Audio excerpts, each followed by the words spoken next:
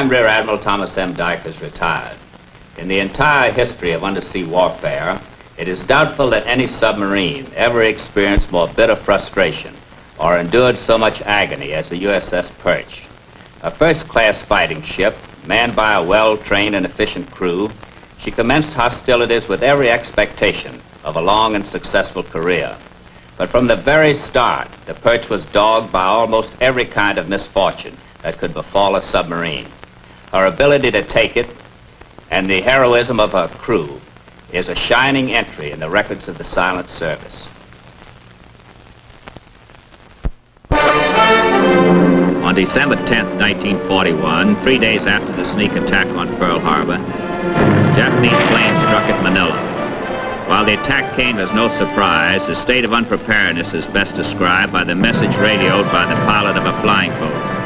Have sighted enemy planes. Please notify next of kin. The Perch, with 2 engines out of commission, had no choice but to limp out into the waters of Manila Bay and submerge. In retrospect, it was an indication of the troubles to come.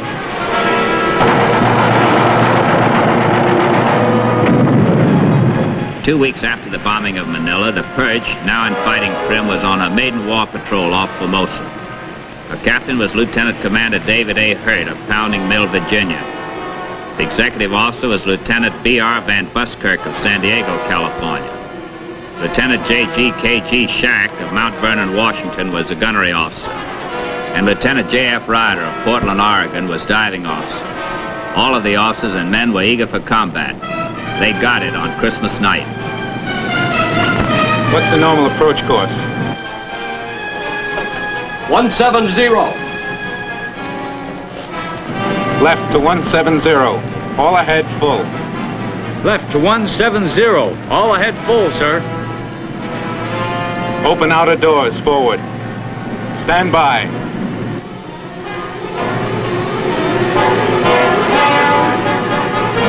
I've got the TBT on the lead ship, Van. Estimated range 2500. Standing by forward. Outer doors open, sir. Stand by. Shoot!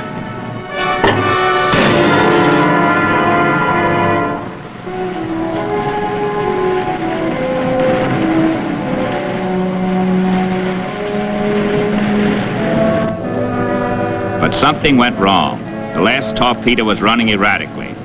The rudder, which normally flicks quickly from one side to the other to keep the torpedo on its course, had stuck on full right. The deadly load of high explosive turned around and streaked right back towards the Perch.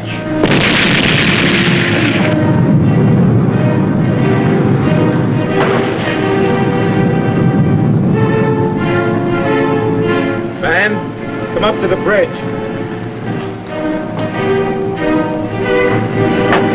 Captain, that first torpedo prematured. It's a good thing it did. It was a circular run.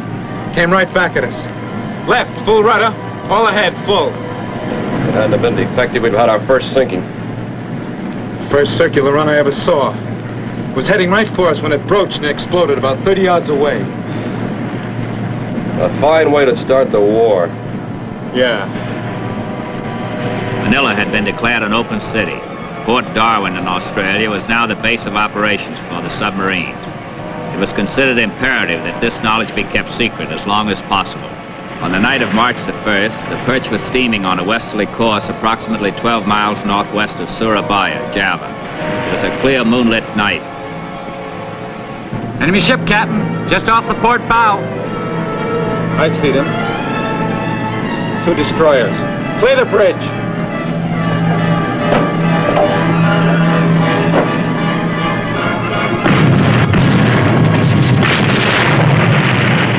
Anybody hurt?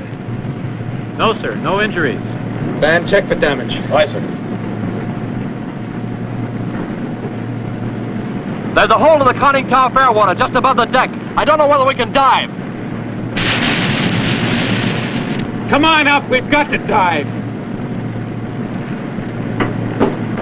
Dive! Dive!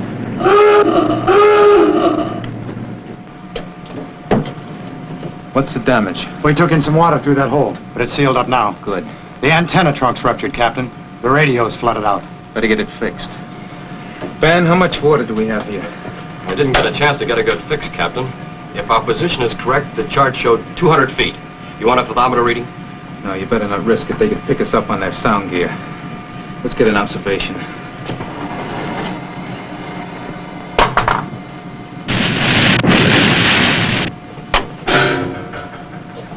Bearing. Mark. Range. Mark. 1,800 yards. Angle on the bow, starboard 20. At present course, you'll be in position for a stern tube attack. Make ready the stern tubes. Make ready the stern tubes. And rigged for depth charge. Rigged for depth charge. Whether we get this fellow or not, the second destroyer will be all over us.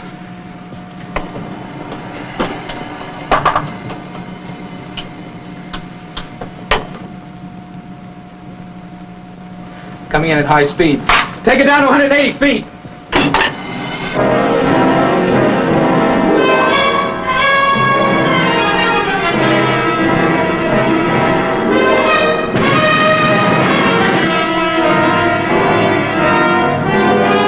$110 feet.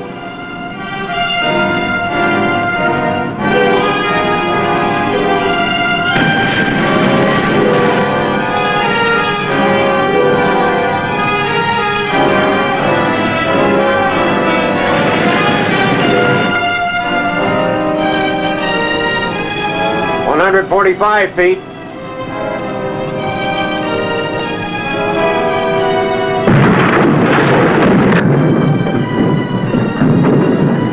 Captain, we're on the bottom at 147 feet. All stop.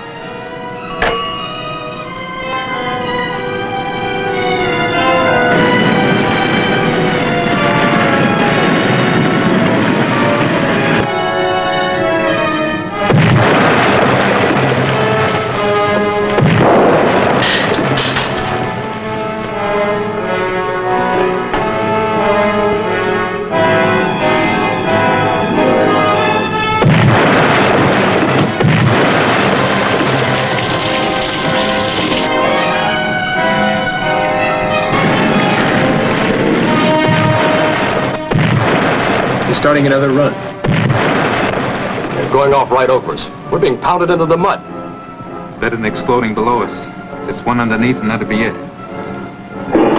What's that? Sounds like a depth charge landed on deck. It's rolling off.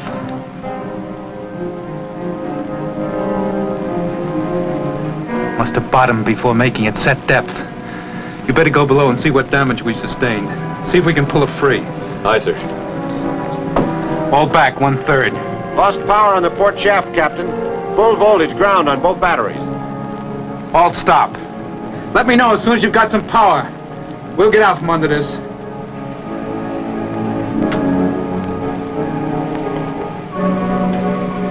You just have to sweat it out, son. It's okay, Captain. Just don't like sitting here.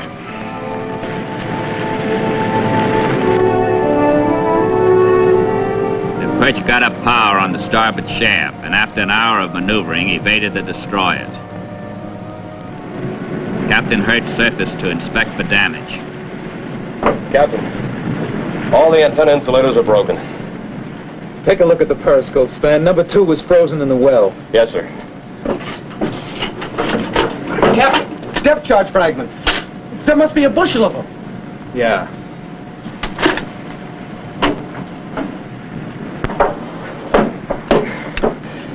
Periscope lenses are broken, Captain. Both of them? Yes, sir. And they're both flooded. Engine room? Aye, aye, Captain. How does it look? Number 1 main engine ran away on starting. Number 4 camshaft is broken. Can you get underway? Well, number 2 main motor is gone, Captain. The starboard shaft is out of line. I've got number 2 engine on battery charge, and number 3 is ready to go ahead on propulsion. We can make about 1/3 speed, but we're gonna rattle like a bucket of bowls. Starboard ahead, 1/3. Control room? KG, what's the damage? Our depth gauges are gone. That last string broke every one of them. If we have to dive again, we'll be stone blind. No periscopes and no depth gauges. How are we for leaks? Well, we got one break, Captain. That second string of charges opened the battery exhaust valve, and the next one reseated it. Maybe our luck's changed, huh? Perch was battered, but not out. She had a full load of torpedoes, and her deck guns were intact. Creeping along at 1/3 speed on the starboard screw, she went looking for revenge. An hour later, with dawn only 2 hours away, 2 destroyers, possibly the same 2, hove into sight. Captain Hurt made for the bottom 200 feet deep. Stopped all the machinery. The noise from the warp shaft would be a dead giveaway. Unfortunately, she had already been sighted by the destroyers.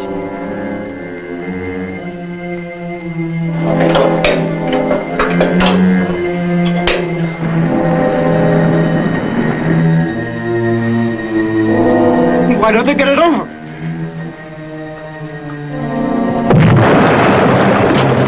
Emergency lights! The telephone is out. Control room? Control room, telephone circuits are dead. Captain, telephone and alarm circuits are shorted. Set up a relay system. All orders will have to be passed by messenger.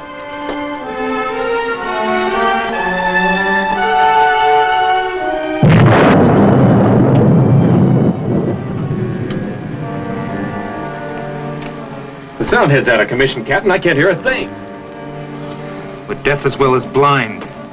But we're not dead yet.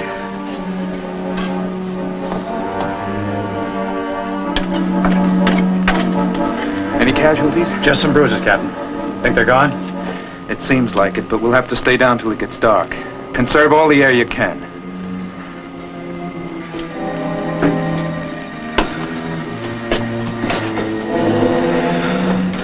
How does it look, Captain? Not too good. I don't know whether we can get up enough power to break free of the mud. The main ballast tanks won't hold air. Might just be the vents. Put a man on all 14 main ballast emergency vents to operate them by hand. And pass the word, every man is to wear or carry a life jacket at all times. Are you going to abandon ship, sir? Not till we have to. We may never get off the bottom, Van. We're not much more than a hulk. Why the life jackets? We'll help the men to think we're going to make it to the surface. They need it.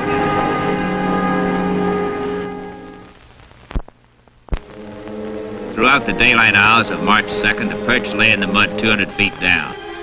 She was badly injured and hemorrhaging internally. The barometer in the boat was smashed and no one knew the pressure. But the Perch was not yet dead and her ship's company was not ready to give up. Orders had to be relayed by messenger.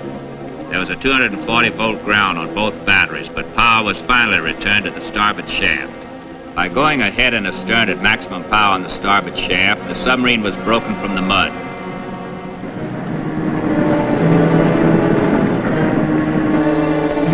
Brace your feet. Like this. Now get a hold of his legs and hang on. Mr. Van Busker, what are we doing this for?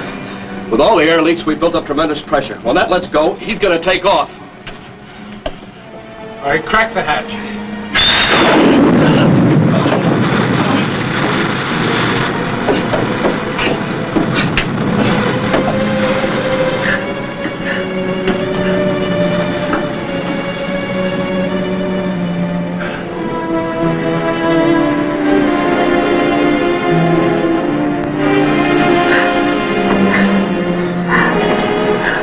Inspect for damage. She's dead, Captain, that's all, just dead. Keep at it, son. There are 2 other boats in the area. If you could get a message out, we could do the best you can.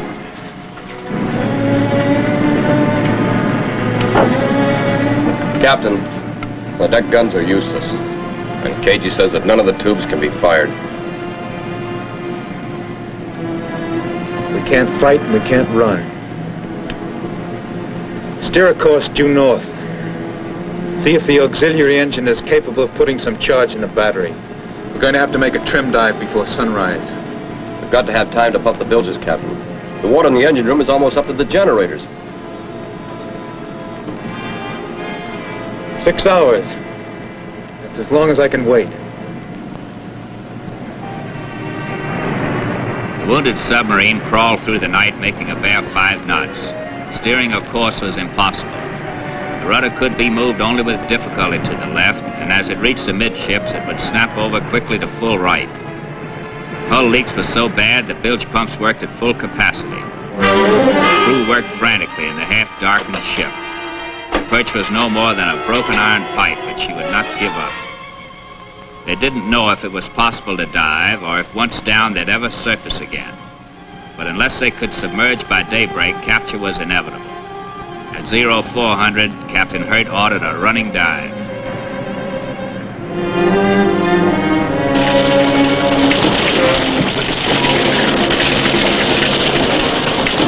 Heavy, I can't hold it.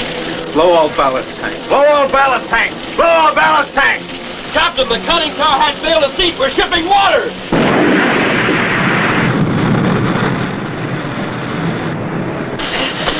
The hatch is bent. There's a half-an-inch opening. All right, open the hatch. Lookouts to the bridge.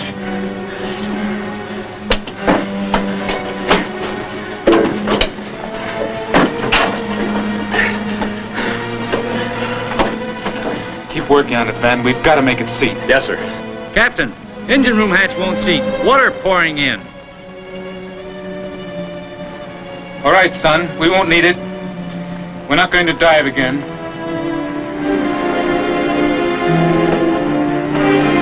The submarine could not dive, and on surfacing could not bring her stern out of the water. Only the forward half of the deck was exposed. Her course was erratic, and water in the engine room bilges was up to the generators. It was only a matter of time before she lost way completely.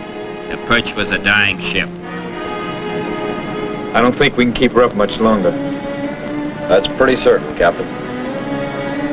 If we have to scuttle, make sure every vent is open. We've got too much secret stuff to let her be captured. KG, get a sack for the code books and ciphers. Aye, sir.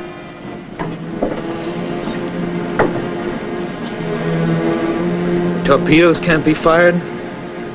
The deck guns are out of commission. We can't even dive. There's no use in just waiting to get killed.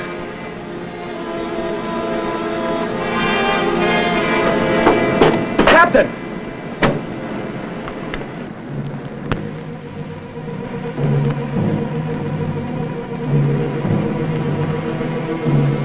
Three destroyers.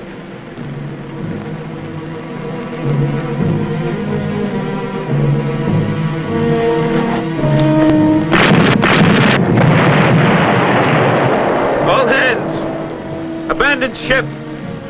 All hands, abandon ship.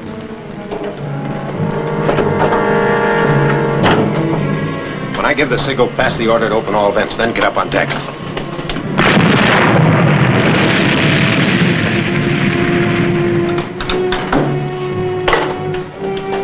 Open all emergency vents! Open all emergency vents! Open all emergency vents! Open all emergency vents!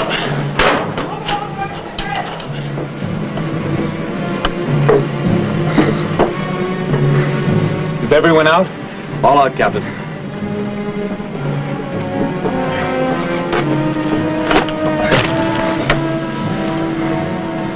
When you hit the water, don't panic. Your life jackets will hold you up. Swim clear of the ship, but try to keep together. You'll all be picked up. Good luck. I don't think those aft vents got opened.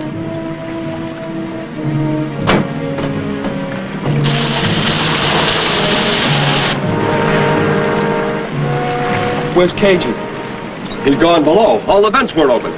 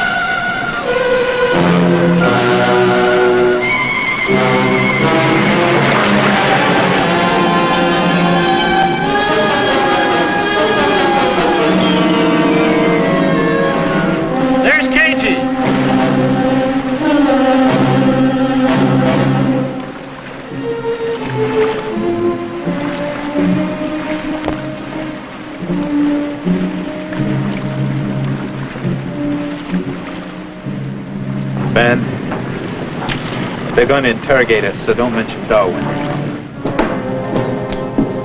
Good evening. You're the commanding officer? Lieutenant Commander David Hurt of the Perch. I have a few simple questions I must ask. Understand? What is your home base? Manila. But Japanese troops have occupied Manila. They hadn't when we departed. And you've been at sea ever since? That's right. Please draw your course on the chart, Commander.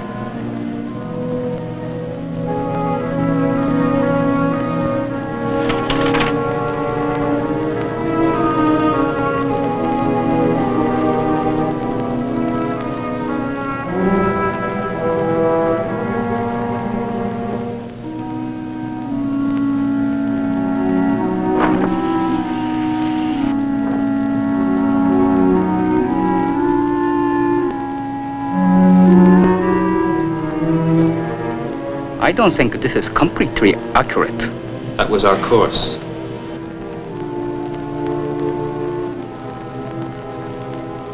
Do you know what that means, Commander? Got a pretty good idea. Then write in the dates.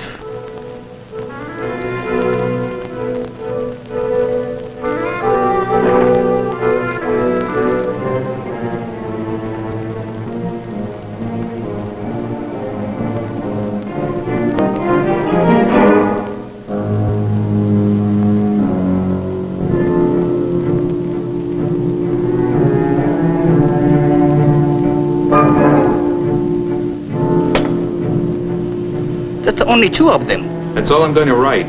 What do you mean by that? Don't you remember the dates? I remember them, but they're the only two that matter. December 14th, 1941, the date we departed from Manila. And March 3rd, 1942. That's today. That's right. The day the Perch was lost.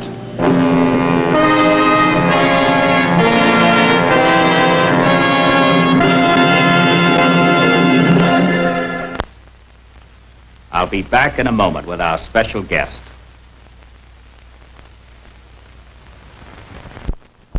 You have just seen the nightmare of the Perch, a ship that, despite the heroic efforts of her crew, was plagued with bad luck from the start. We have with us Commander B.R. Van Buskirk, retired, who is her executive officer. Van, I'm sure everybody would like to know what happened to the officers and men of the Perch after she went down.